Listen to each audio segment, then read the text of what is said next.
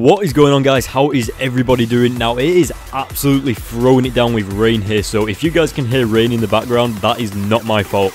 But wherever you guys are, I hope it is not as bad as here. But yeah, so here we have Miles Morales, the Ultimate Spider-Man issue 8. Finally. Now, I know that on the Marvel website, it did say that the release date was the 3rd of December. However, the Ultimate Spider-Man comics release once a month, like I've already said.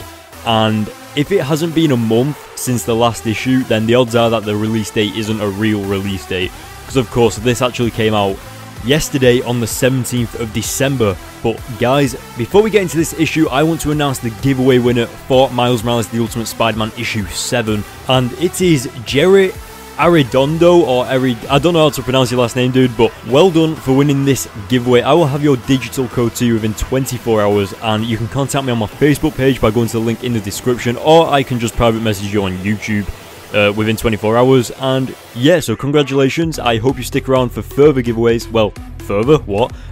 Future giveaways, and yeah, so to the people that didn't win, don't worry, I've got loads of other giveaways going on right now, so go on over to them, and yeah, without further ado, guys, let's get into this issue.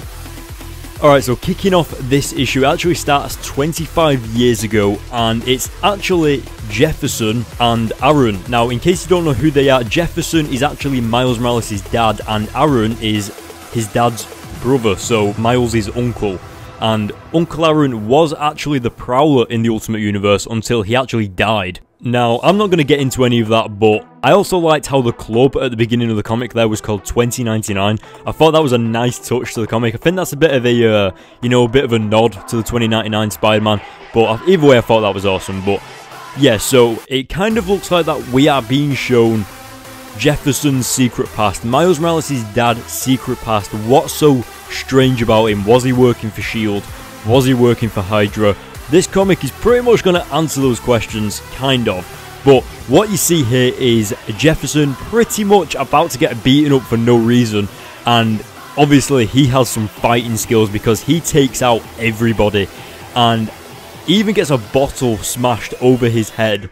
And just gets up and launches these two guys over a table and all this crazy stuff. It is awesome.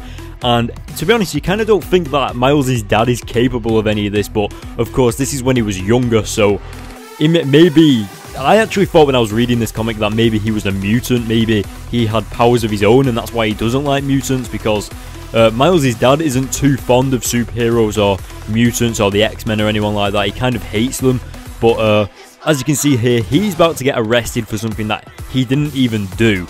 Like, his brother Aaron just left him. So Jefferson is about to get arrested here and eventually ends up staying in a cell overnight, which is pretty crazy, to be honest. I'd hate for that to happen to me, honestly. But he actually someone actually bails him out. I know he like messed up my words then, what the hell.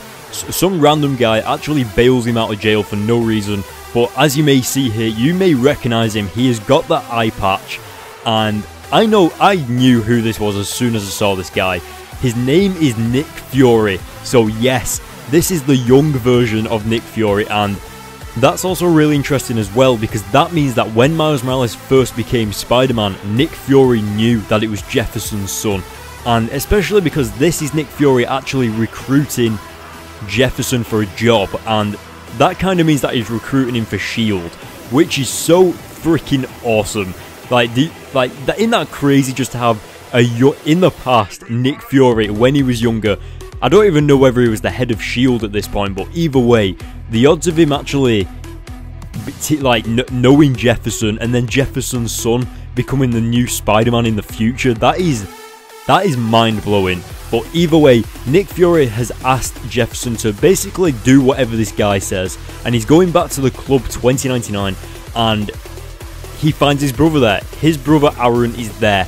Even though he left Jefferson to be arrested and all that stuff, Aaron just stayed there, said that the deal was sorted, everything was cool, nothing to worry about, and they actually want to recruit Jefferson because when Jefferson was about to get, you know, attacked, when he was about to get mugged or whatever then, he actually took out every single person, and the boss, the big leader, actually wants to recruit Jefferson for his gang, because obviously Jefferson is a little bit of a fighter. He knows how to look after himself, he knows how to strike fear into people's eyes like the Batman, and yeah, as I was saying, Nick Fury just wants him to keep going on this course, even though he's got to do bad things for this big boss leader or whatever he is, this gang member. Even though he's got to do bad things like beat up people, maybe even kill people, Nick Fury is telling him that he needs to do it to save the world. And that is what's really interesting here, because it's actually showing Jefferson doing all these bad things right here, and it kind of shows why Jefferson in the future doesn't want to talk about this with Miles, and it shows why he's kept his past a bit of a secret, because he did some serious bad things. It's not like just a walk in the park, is it really? He did some serious stuff. And I love that guy's hair in the background there. It's like a giant rectangle on his head. But nobody knows who this big leader is, and it's quite actually surprised when it's revealed. But basically, S.H.I.E.L.D. needs to take him down. He's going to do something, and Jefferson just needs to figure out what his plan is, and he needs to keep going on this course until the big leader, the big boss, tells him what's going on. But it actually turns out the massive boss that Jefferson has been working for has been the one and only Kingpin. Now, of course, this is before the Kingpin was the big man of crime. This is when the Kingpin was making a name for himself. This is probably when he first moved to New York, actually.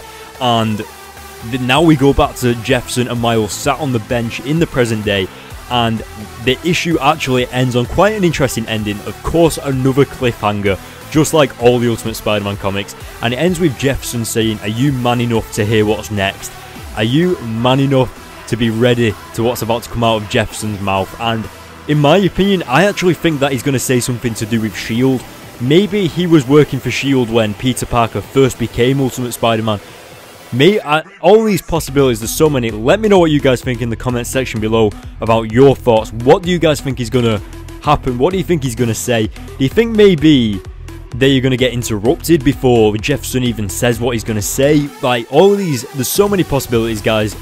But either way, we're going to have to wait another month to find out. So let me know what you guys think in the comment section below. I'm going to give this issue an 8 out of 10. I don't know whether you guys have seen it yet, but I did actually post a preview for Miles Morales The Ultimate Spider-Man issue 11 on my Facebook page, and it actually shows Doctor Doom returning in the Ultimate Spider-Man comic, so go over there and check that out. It's actually pretty interesting. And yeah, if you haven't yet, go over and hit the like button on my Facebook page. Don't forget to hit the like button on this video. Don't forget to follow me on Twitter, and of course, don't forget to hit the subscribe button, and I will see you guys in my next video.